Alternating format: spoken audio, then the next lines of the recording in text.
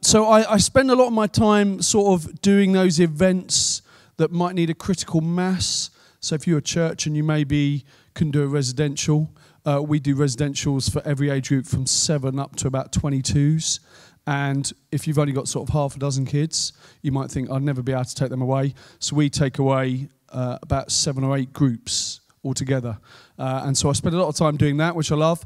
And then sort of other things that need a critical mass, like worship events, you know. If you crack your guitar out in front of just 3 kids and start singing Shine, Jesus, Shine, that doesn't go down well. So we run a monthly sort of area worship event. And then we do a few other things like training things where we just gather people together because we are much better together and we can learn from each other. So a lot of the things I'm going to share are basically what I do. Now, I'm well aware that the things that we do might not work in your environment, but my hope is a bit like, you know, chucking out a box of celebrations. Even if all the Snickers and Marathons and Bounties are left in the bottom, somebody will grab the Maltesers and the Mars and we'll all get something. Okay, that's the plan.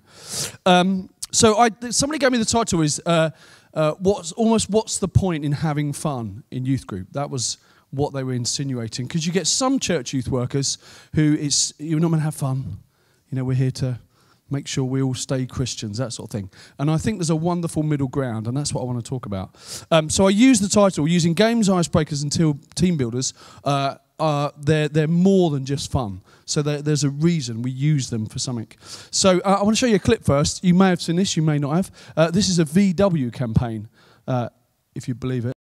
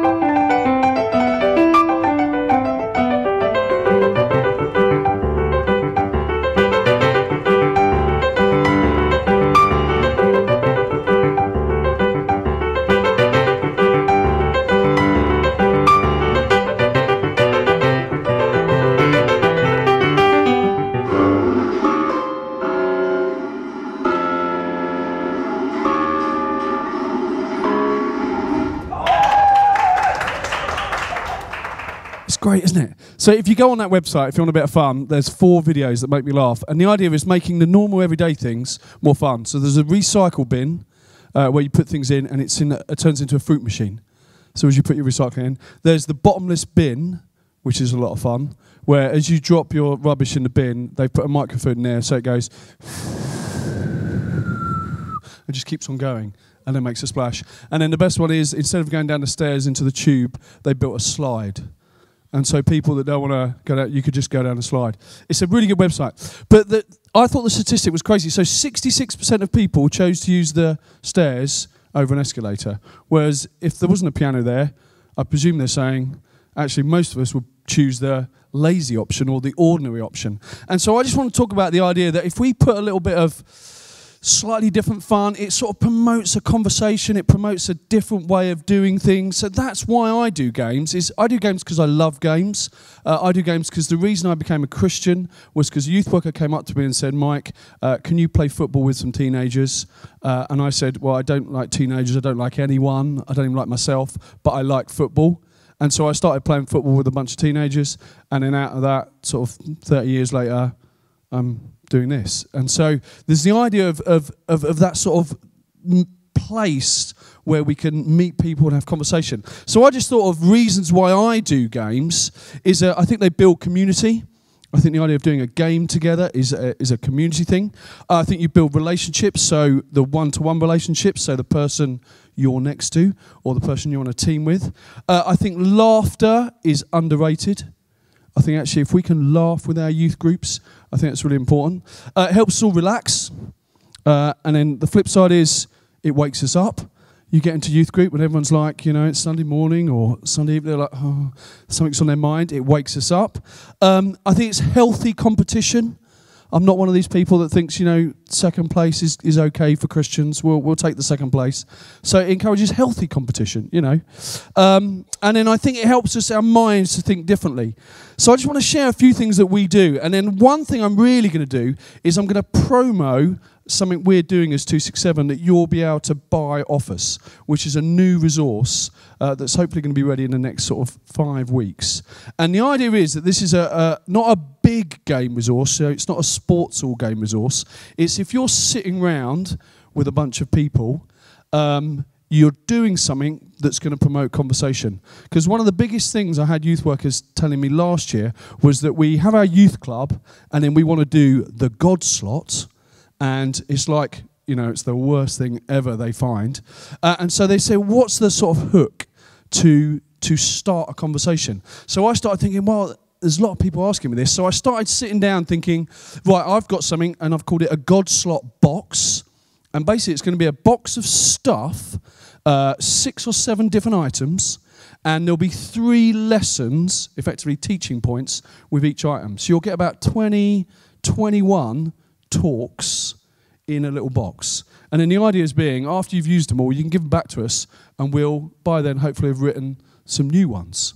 And they're just simple things. So I'm going to introduce you to them, and then you can take my card. I've got a business card here. You can take one of them, drop me an email, and then I will tell you when they're ready, and you can buy one off us. And they're not going to be extortionate. They're just going to be whatever it costs us to make them, But it helps us do what we're called to do, which is resource you. So the first thing is it'll have dice in it. So dice, you can get a bag of dice, and there's a number of games. You're just sitting there. The idea being that you want to be, it's not like if you've got 50 in your youth group. I mean, you could do it and break down. But if you think what happens when you're sitting around a campfire or you're sitting having a meal together, it's that sort of small gathering thing. So you get a load of dice out and you say, right, we're going to play. Somebody take 3 dice, first person to throw 3 the same number. Or, you play Yahtzee or something like that. Or, for the slightly more competitive people, how high can you stack dice? And things like that. Or how high can you stack dice with your weak hand? Or blindfolded. So there's loads of games that we'll put in there. And then we'll take a verse, like the one I'm sort of starting to think about is Psalm 139. So we all know Psalm 139, that we're fearfully and wonderfully made. So how does it feel to you to have that much time and energy put into you being created? What Psalm 139 talks about. Is that chance or is that planned? And so it's just a really simple hook, sometimes tenuous, sometimes less so. But basically you play a game and then say, actually, let's just read a verse. You're fearfully and wonderfully made. Before you were even thought of, God put you together. And they're like, what do you think about that? And then it's just that. It's not to have a 20-minute Bible study with them. It's just to start that conversation. The next thing we have, which you've probably all got in your box, Play-Doh. Online. So that's an 8-pack of Play-Doh. That's £2. That's all that is. It's really easy to get. Let me shut that down so it doesn't do anything funny. So we thought the one that's come to mind is the Ephesians 2:10, which is we were created to do, we are a work of art, created to do good works in Christ Jesus. So you get them just to make something, play something. And I say, what are you really good at? How does it feel to be created with the ability to do something that nobody else can do? So I stand here before you, I have no qualifications. I have my 10-metre swimming badge and my cycling proficiency test. That's it. But God told me what, thanks. But God told me I've got something that only I can do. And so that's really key. Love hearts. Literally, you can buy like a box of 600 of these packs of love hearts for hardly anything. It's brilliant. But, they've got some really cheesy things. You can all open them. You can have a bit of a laugh at all the funny things it says. But then you can sit there and say, well, actually, let's talk about, the the 1 Corinthians passage. What's more powerful, love or hate? Why is love so powerful? If someone was to say something that would make you feel loved, what would they write on a love heart? You know, things like that. Simple things. What do we have? These things I love. I've got lots of these. This is why I need 2 hands. Hang on. I do. I need that up high, but I'll do it this way. So I use laminates a lot. So basically, because I've got a slightly unhealthy fetish of laminating, I find it the most relaxing thing in the world. So what we do is we just get a load of pictures and then we throw them all on the floor, lay them all out. So I've got different packs, they have different themes, and then basically they've all got different pictures that say different things. So some are, you know, they prompt a different conversation, right through to, you know, things like that, or that one. You know, and then we got loads of laminates, and I've got another set which are all locations. I've got another set which are all sort of places in creation, and we sit there and we say, okay, where are you with God? Pick a laminate that shows where you are with God. Or maybe that Romans 1:20 I had down here is that creation speaks of God. So actually, put all the pictures there. What does that picture tell you about God? And then literally we got all of them, and we got them in different sizes. So we made a little pack like this. And I've started using these. We take 3 youth workers or children's workers away on retreat on a train. We book first class tickets, because if you book them with us, it's cheap. We go to York. You get those 2 seats opposite each other, four of you sit in, and you sit there and you do your retreat, and you lay all these out on your table, and you start having prophetic words for each other, or you ask conversations. And we have a whole day together, so we bought some small ones now. So if you haven't got the space for that, we've got sets of these, and so you can lay them all out, and you can ask all sorts of things. Pipe cleaners. Pipe cleaners, really good. Get them to make. They're really good. If you've got people that are slightly fidgety, pipe cleaners really good for bending, tweaking, just get them to make something. But we were talking about actually try and make a person. That's a good, obvious thing to make. Was Jesus more than a man? Look at some of the C.S. Lewis stuff. If he was who he says he was, what does that mean to me? Scrabble letters. So a big bag of Scrabble letters. Thank you. Big bag of Scrabble letters. Just talking about when God speaks to us. So there's that psalm that said, God's word is a lamp to my feet. What might God be saying to you? And then the one I haven't got now is Mr. Potato Head. The little Mr. Potato Head things. You know, one of them talking about parts of the body, that we all have a part to play. The Bible says that actually, if we're all the same, we're missing, we're incomplete. And so there's this box that you'll have, and you'll sit around with your youth group or your kids, and you'll just play one of these games, and then just for 5 minutes you'll have this conversation. But I guarantee that either afterwards when you're having hot chocolate, or next week you'll be able to say to them, "Oh man, when you made that thing, that was brilliant. That was just," and it just becomes that start point, that first domino. So that'll be coming out hopefully next month. Now a couple of other things we do is I have a box of random objects. So here is literally a random box of objects.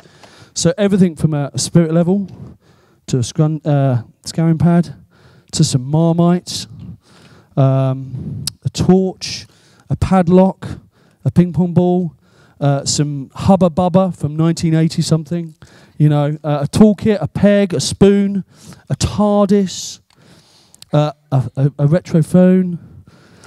Everything, and I have that, it sits in my office. I've got about 3 different ones, and you throw them all out on the floor, and you say to them, I want you to take 5 objects and tell me about your week, using 5 objects. And then what you've done is you've found out about their week.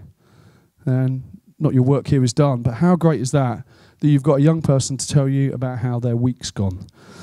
And it's just simple rubbish things. They're things that are either broken or in my office, and I just put them in a box. And we've got small ones, a small box of little things, so if you're sitting at a table, or we've got a bigger box with giant things, you know, where you can put cushions, anything like that. And it just, again, is that starting a conversation. And the other thing, just before I finish, so I'm right on time, is sometimes you've got your sort of theme, and I don't know if you've ever done this, and I do this. I really wish I had a game that fitted the theme. Rather than actually, I've got a game, can we do a theme around the game? And so it's a really tricky one. But so I started doing a game with my leaders as we prep. And so if we were doing creation, we'd put the word creation. I was going to do it, but there's no paper left, sorry. Put the word creation in and then play word association with the leaders. And so we'd list off all the words that came to mind when I said the word creation. So we had design, build, new, imagination, man, perfect, form, established, foundation. And then you think, well, actually, I can think of lots of games with those now. So I can think of, building a tower out of spaghetti and marshmallows, or the newspaper and sellotape one, or Play-Doh modelling, or Pictionary, all about creating. Whereas sometimes we get, creation, I can't think of a creation game. Whereas actually, if I think of the theme and sort of the words to do with it, so we did it again, to love. So we have adore, worship, heart, joy, warm, friendship, share, devotion, die for. So we've got a game called Protect the President, which is a game where someone stands in the middle of the room, they have a bodyguard, and then all around them, loads of people are throwing balls at them, and the bodyguard has got to protect the president.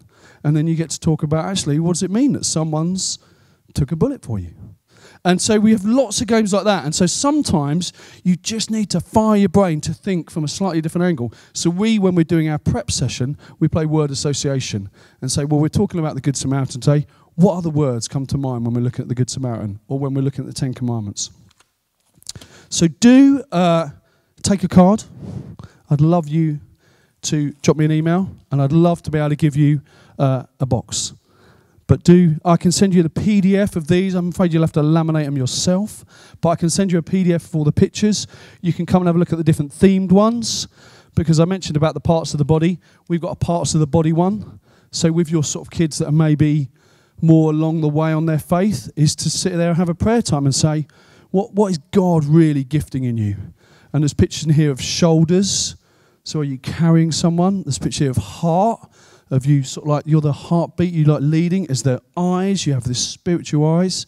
And they're just sometimes, I've found, every sort of kid or young person, they respond to these pictures because we're a visual world. We're visual people. Like 90% of us process visually. And so we literally fill the room and then have conversations about them. Yes? Oh, yeah, totally. We've gone into primary schools with them and not really done something directly faith-related, but we've talked about who they are, conversations about self-esteem, self-image, and it's just great. Yeah, so you can come and have a flick through the sort of themes, and I can send you a PDF, but all I've done is I've sat on Google, and the simple tip is, you know where it says the little something, the two numbers, something times something, is make sure they're 4 digits long. Otherwise, when you print them off, they're slightly pixelated. That's the thing I found out. Thank you very much.